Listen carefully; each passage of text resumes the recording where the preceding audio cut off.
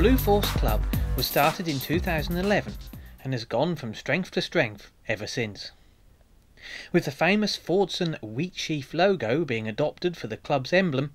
and by declaring itself as a group for friends of Fordson, Ford, New Holland and derivatives, Blue Force caters for all the various machines that have a link with the Ford name since 1917.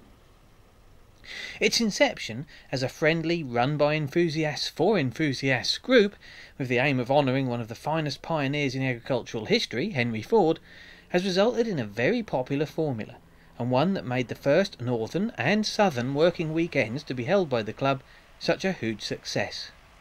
Join us as we bring to you the highlights from both working weekends held by Blue Force in 2013.